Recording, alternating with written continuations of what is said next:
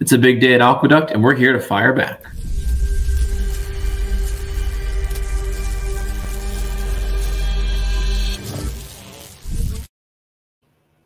Hello, everyone. Welcome to another edition of the Pick 5 Players Show. I'm your host, Michael Pellerin, a.k.a. Horse Guy Mike. It's great to be back. Took a little bit of a break since the Breeders' Cup. Had 3 shows that week. Haven't really felt motivated to make any shows since then, but huge card at Aqueduct. Been nice to have a little bit of a break. We have 4 graded stakes coming up this Saturday at Aqueduct. 2 big races for 2-year-olds. We got a 2-year-old fillies race and a 2-year-old males race. So with that, let's dive right in to the first race, the Pick 5, starting in leg 1, starting in race number 6. We have an allowance going 7 furlongs on the dirt, 10 horses. First horse I'm going to be going with is the number 2 horse, Power Seeker. Power Seeker, first off claim for Linda Rice. I have 2 horses in here that are going to be first off the claim for Linda Rice. That's the number 2 Power Seeker and the number 8 Dark Vector. This is an angle I like. Linda Rice does have a good record of first off claim, kind of getting these horses, running them back in a spot that's going to work well for them. Maybe she's gotten in some trouble in the past, but she wins these races. And when you're making a Pick 5 ticket, you're going to look for that angle, especially in an allowance race like this, where it's a fairly deep field. You got to find ways to separate. And that first off claim for Linda Rice angle is something I want to go with here. Power Seeker was running fairly well. 2 races, an 86 Brisnet, an 88 Brisnet. That claiming race in Keeneland, Gary and Mary West, Brad Cox dropped down, maybe hoping didn't get claimed, but wanting a win. Got claimed, got beaten by the other horse in this race, Dark Vector. So Linda Rice claimed both of them, running them back here on the same race, hoping we get one of them. So that covers the number 2 and the number 8 Dark Vector. Moving to the outside, number 3 Overstep for Todd Pletcher and Irad Ortiz. This horse is kind of a monster. This horse could be shaping up to be really good next year. Just hasn't raced since February. I think it was injured. Something's happened and hasn't raced since February. But back in February, came off of back-to-back wins in January and February. 100 Brisnet figure, won fairly well in its first race of the year, winning by 4 lengths. So Todd Pletcher, Irad Ortiz, great combo. Should be a good kind of allowance, lower stakes level horse going into next year. But great to see him off the long layoff here. Probably would be favoritism easily, but the layoff's going to scare a lot of people away, scaring me away from singling as well. Going to move to the number 6 horse, and that's Rocco Strong. Kendrick Carmouche gets the mount. This horse, I like the angle here that moved up from claiming into an allowance last out. 90 Brisnet speed figure, had 93 in that claiming race, 2 back. Ran on a sloppy track, got 3rd. Back before that, ran on a fast track, won by 4 and 4.5 lengths. Has the pedigree here by Shackelford. You're looking for ways in a deep allowance race like this that's going to work. I think cutting back to that 7 furlongs will help. He is kind of a mid-pack runner with that late surge, so hopefully he's able to save some energy and move forward from there. And then we already talked about number 8, Dark Vector, who I like a lot, by Bolt Dioro, who was fantastic. Same last race out at Keeneland, got an 89 Brisnet that race, 2 back in another claiming race, got a 90 Brisnet. So just kind of looking to find his footing here. Maybe the Linda Rice trainer change will be what's going to take this horse to the next level. So 4 deep in that first leg as we move on. Going on to leg number 2, race 7, grade 2, Demosel. I hope I'm saying that right. I always mispronounce it every single year. Mile and 1/8 on the dirt for 2-year-old fillies. We've got 3 horses in here that I'm going to be keying in around. I do have a single later on in this race. In the next leg, I'm only going 2 deep, so I do feel okay going 3 deep here.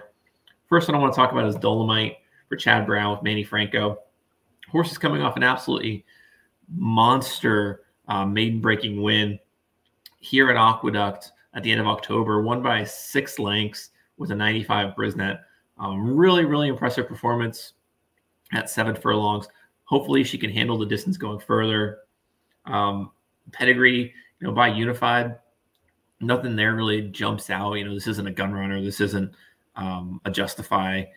So maybe, there's not that much opportunity here from a pedigree standpoint. but on paper, this horse looks great. That was a really impressive win. Drew clear of the field easily. So Chad Brown's feeling confident running her back here. We'll see how she takes to it.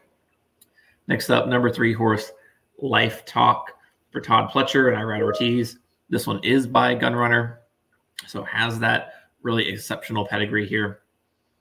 Running back from the Breeders' Cup Juvenile. This horse ran in the Juvenile, ran 2 back in the Frisette, where both those races lost to Just FYI, who we know was an excellent horse. And if Just FYI was in this race, she'd be, 1 to 9. She'd be that good. So Life Talk running behind that level of horse, you see Will Mott feeling confident, you see Todd Pletcher feeling confident enough to run her back after shipping her all the way out to California, running her back here. I like that confidence. I like the experience she's had going around 2 turns. She's done it twice. She's done it twice. So I like Life Talk a lot. I think she's going to have a huge shot here. And then right to the outside, most of all for Will Mott.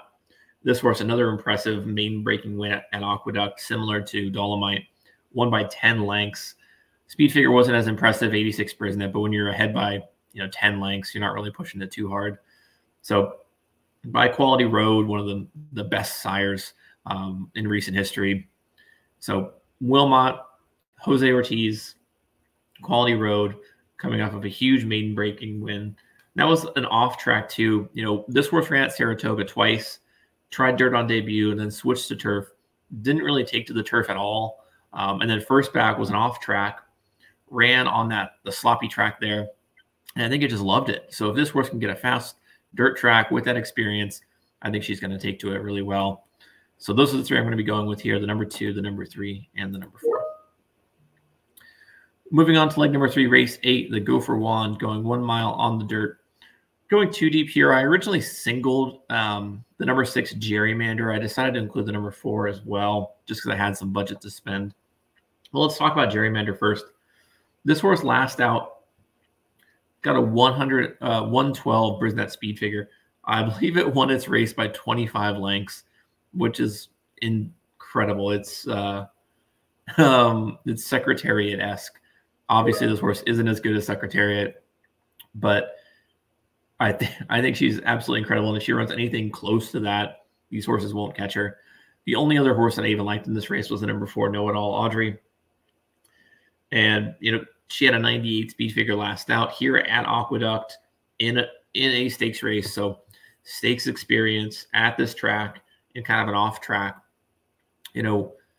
Maybe she does well. She has more of a front running style where she's able to get on the lead and kind of push on. Gerrymander has more versatility there. So maybe Know It All Audrey gets to the front or sits just off. Gerrymander can either be on the front, be in the middle. Who knows? I think one of these 2 wins it. I think Gerrymander is the most likely winner, but I'm doing a little bit of coverage here as well. Next up, we're going to be going to leg number 4, race 9, the grade 2 Remsen, going 1 mile and 1/8 on the dirt for 2-year-olds. Kentucky Derby prep. We've got a couple Chad Browns in here that I like. The number 2 Domestic Product is my first pick.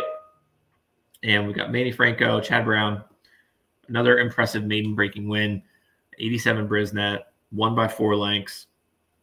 And always interesting to see these Klaravich horses working on the dirt, because obviously, Chad Brown is historically known as a kind of a turf trainer, especially with turf fillies. Klaravich usually sends him a lot of horses. They've got a great partnership going on there. And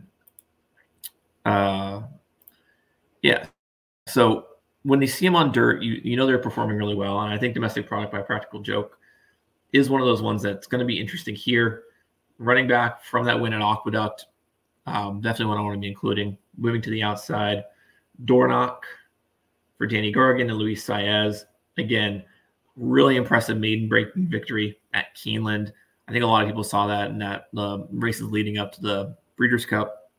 Won by 6.5 lengths, 95 Brisnet by Good Magic, who's been kind of a red-hot sire recently, having a good progression of Derby pedigree. So I think Dornock is definitely one I want to be including here. Moving to the outside, we're going to go with the number 7, Sierra Leone. Sierra Leone, another Chad Brown. This one not by Klarovich, so no conflict there with Jose Ortiz aboard. Only one race, and that was a maiden breaking win here at Aqueduct at the beginning of November. I think it was the same day or the day after the Breeders' Cup. Wasn't like a hugely impressive maiden win. Got a really nice speed figure, got an 85 and won by about a length. Nothing too impressive. Bobbled to start, so maybe there's something more in the tank. This one is by Gunrunner, so again, we've seen the Gunrunners do very well on the Derby Trail, on the Oaks Trail. So Sierra Leone coming off of a maiden victory, Chad Brown in New York. It's a great combination. You got to include. And then moving to the outside, number 8, Where's Chris? For Richard Dutro, he's just, ever since he came back from his suspension, he's been doing fairly well. He won the Breeders' Cup with White Barrio. So he's doing something right. And this horse won the Nashua here at Aqueduct by almost a length, got a 90 Brisnet speed figure there. So really can't discount a stakes win at this track with the same conditions. So those are the 4 that I want to be including, the 2 Chad Brown horses, Dornoch and Where's Chris. So going 4 deep here in the Remsen. Hopefully one of these horses puts up a nice speed figure, and we've got a non-Breeders' Cup juvenile contender for the Derby Trail that we can look forward to. And then moving into leg 5, race number 10, we've got the grade 2 Cigar Mile going a mile on the dirt. I'm going to be singling and keying in on the number 3, Senor Buscador. And this is a deep field, 12 horses, singling in this one as compared to one of the other ones. I just think Senor Buscador is just really good. He was in the Breeders' Cup, and have that confidence to say, hey, you know, we didn't do well in the Breeders' Cup, but we're going to ship all the way out to New York and run in the Cigar Mile. This doesn't seem like just a, you know, okay, let's run into this. It seems like this was always a plan. You know, having a plan, having an aim, at Cigar Mile, where it's more realistic. You know, ran in the Breeders' Cup. It was in Southern California. I don't know if he got an automatic bid from his San Diego handicap win or not. I don't know if that was a Breeders' Cup win and you're in. But he had a shot there. I didn't say he had a huge shot, but he had a shot in the Breeders' Cup. I like that they took it, but I like it even more that they're running him back this quickly in another big race. His speed figures are significantly better than everyone else in this field. I think he's going to enjoy the cutback a little bit. You know, he's been running at 2 turns for a long time. But if you look back to last year at Keeneland, he was going a mile, went there twice, won one. The other one he didn't really fire, and that was in the Breeders' Cup Dirt Mile. So he has way more experience than any of these other horses, way more class. His triple-digit Brisnet speed figures and Beyer speed figures speak for themselves. He's going against the best of the best. I think this is a significant class drop for him. I love the confidence from the trainer. I'm going to be singling Senor Buscador to finish my ticket off. So with that said, here are our selections in race number 6. We've got 2, 3, 6, 8. Race 7, we've got 2, 3, 4. Race 8, we've got 4, 6. Race 9, 2, 3, 7, 8. And race 10, we're singling the 3. Total cost, not $24. That's what it was before I added on that second horse in race 8. It's $48 for your 50-cent base ticket. So good luck to everyone at Aqueduct this weekend.